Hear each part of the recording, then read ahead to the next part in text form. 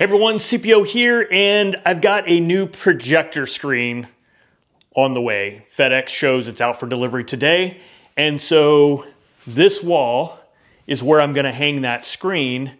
I wasn't really sure exactly what I needed to do to achieve this. I tried to look at a bunch of YouTube videos on screen installations to figure out like what kind of bracketry is involved. I couldn't find anything on it, so I thought I would do this video just to show you my process. This is a Nothing Projector screen. I chose this because of the unbelievable price point. Got a small Black Friday deal on it, and yeah, I ordered it on, I think, Thanksgiving, maybe the day before Thanksgiving, and here it is Cyber Monday, and it's out for delivery. So shipping was free as well, which was also a bonus. Anyway, so what I'm gonna do is hang it on this wall. I already have my projector here. This is an Epson LS800, and I've been projecting it onto the blank wall just to get a sense of whether or not the size that we wanted was what we expected. We're going with a 100-inch display. The other thing is, because I have it sort of set up, it gives me a good idea of where I'm gonna put the screen so I can do some pre-work before the screen actually shows up. So that's what I'm doing now. We previously had a home entertainment system up here with big like tower console storage. And so that's why everything is sort of already where it is. So we basically are just filling that hole with a new projector and screen. So with that said, what I want to do in advance is start marking off with tape where I think I want to mount the frame for the new projector screen. So let's do that. It's great because we already have our projector on the stand that it's going to be on. I already know like how far away it's going to be from the wall. I already know how high it is off the projector. So I'll take some tape and mark the top of this so I know where I'm trying to target when I build the display. Hey Google, turn off the TV. All right, and so now I can see where I'm going to target. All right, so I use the stud finder to find the studs, and then I'm using these little rare earth magnets to actually find where the drywall screws are in the studs, and that helps me pinpoint exactly where the studs are, and also make sure I'm not gonna screw in on top. Now I'm ready to go ahead and start doing this installation. So as I pull this out of the box, I am going to show you the user's manual because I think it's helpful to see what's involved and what you can expect. That's kind of what I was looking for but couldn't find. So if you see something in here, just pause the video and take a look at it if you want to dig into it more. I'll also show you all of the things that come in the kit. So you've got 2 pairs of gloves, drill templates, which are basically measuring tapes. You've got the M4x8 screws. There's a couple of spare screws in here. There's a hook puller, which is super useful. There are corner protectors, which are the last thing that are going to go on the frame when you're done assembling it. Here are wall anchors with screws, which I didn't use because I drilled straight into the studs. There's also a little level in there, which I also didn't use. There's a couple of screwdrivers. I did use those. Here are the springs that are going to attach the screen to the frame, and there's a bunch of extra ones in there for you as well. Here are the lower wall mounts. These are spring-loaded. The way it works is you attach to the bottom and lift up, and then it hooks on these, which are the top mounts. And this will make more sense here in a minute whenever we get the install going. Here are the fiberglass rods that go into the outside channel of the screen. And then you've got all these different frame pieces. It's really easy to assemble. So yeah, let's just get to that next. So you're going to attach the long end of the pieces together. It's pretty easy. They only go in one way, and then you just tighten the screws and lock them in. Once I get the 2 long ones built, then I can start adding in the smaller side pieces. Those just go in with this 90-degree adapter. Now, I did end up sort of adjusting these to try and get this square. I didn't feel like it was sitting super square at first, so I found if I loosen up all 4 of these screws on the corner, I can square it up a little bit better. So that's what I did. I don't know if I had to do that or not, but it just made me feel better. After you get all the corners put together, there is the center brace that just goes in with these 4 screws. And there you go. That is the frame itself assembled. and ready to go. And you can see how it's going to rest on this top plate that attaches to the drywall. This is sort of backwards, but what I'm doing here is measuring how far down from the top line of the projector screen I'm going to want to put that mount. So like I said, I didn't really use the template they have, which is basically a measuring tape with a couple of marks from a Sharpie or something. But what I did do is have a top line of where I think I want the screen to go, and then I mounted those accordingly, hung the frame just for a test fit, and turned on the projector. You can see, look, I'm a little bit high. And so that's just my fault because I wasn't really sure exactly what size I had. I knew it was pretty close, but I just measured how far to lower it, and then I lowered it by that amount. And then now I don't need the tape anymore. I know where the studs are. I know where I'm going to mount them. I just want to make sure that that top rail is level. And then once I do that, lock it into place, rehang it, recheck it, and yeah, that's pretty good. So I can make some quick adjustments here by moving the table and the projector.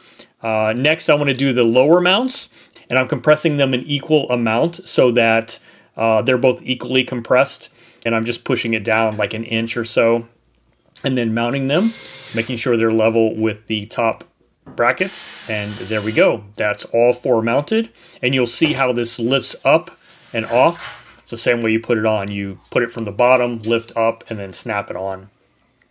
Here's another look at those spring-loaded bottom brackets. You're going to basically capture it in there and then push up, and that puts pressure on the screen. All right, so now we've got the actual screen material here. Be very careful with this. It's very easy to crease, damage, mess up. Just be super careful. Anytime you're touching it, make sure you wear the gloves, and make sure when you lay the frame on this that you don't have any wrinkles or anything that's going to cause a crease. So just be super careful. And yeah, once we get this laid down, there's the fiberglass rods. It was kind of backwards. It said that there were 4 short ones and 2 long ones. There was actually 4 long ones and 2 short ones.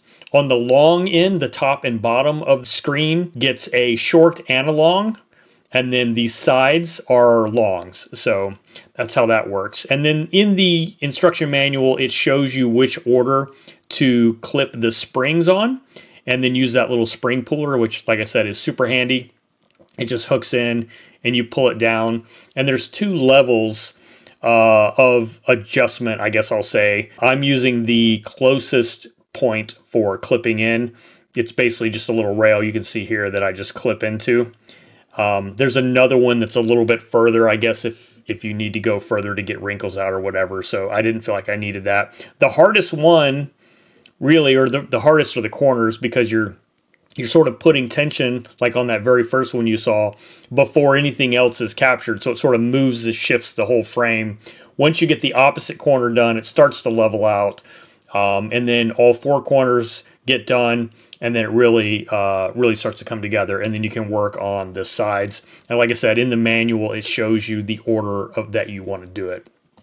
And you're clipping the springs around that fiberglass rod, so don't miss that when you put your spring in. It's going to go around that white rod you can see there.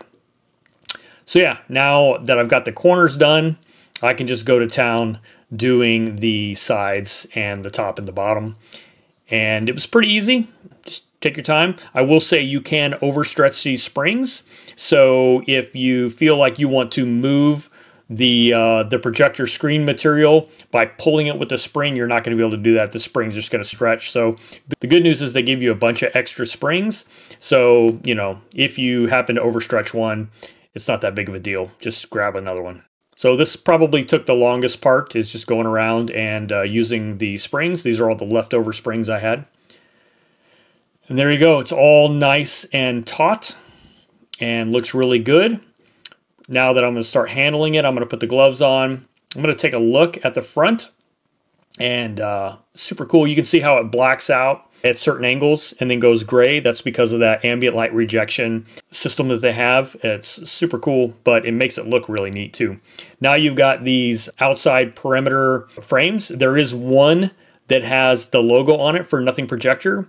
That's going to be on the bottom in the middle. So make sure you place these in a way that puts that in the right position. There are a few screws holding all these together. I know people have complained that some of these were tight and hard to do. I didn't have that problem, but I also didn't tighten them all down until I got them all into place. And so I think that that's the trick, is don't tighten them down. You've got a little bit of room to wiggle them back and forth and get everything aligned. So, you know, get it all aligned and in place before you tighten them down. So that worked for me. Hopefully that tip helps somebody else. And then you've got these corner pieces that just capture the corners and conceal that gap there on the corner. So don't worry if you have a gap like this one here, because that corner piece will cover that up. And there we go. That is the completed screen. It's beautiful. This is the back. These are the leftover screws I have, by the way. In addition to the leftover kit, I also had those left over.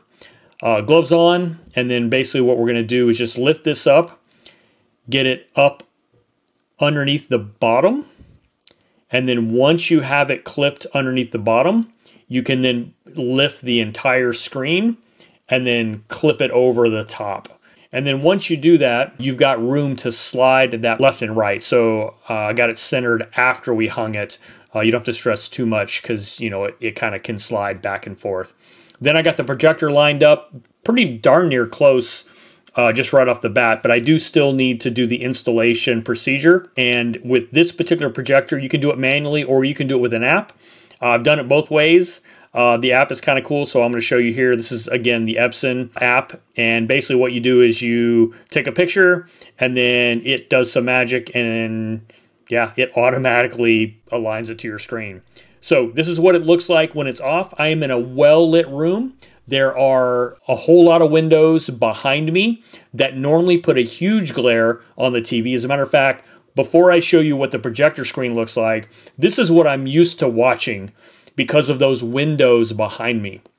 It's the same time of day right now as I took this video, but check this out. This is with the Nothing Projector ALR Black Series screen and my Epson projector. It's amazing. There is no glare from the windows whatsoever. You can see glare in the pictures on the left and right, but the projector screen is glare-free, but yet it's bright. There's plenty of contrast. It's got good whites, good blacks.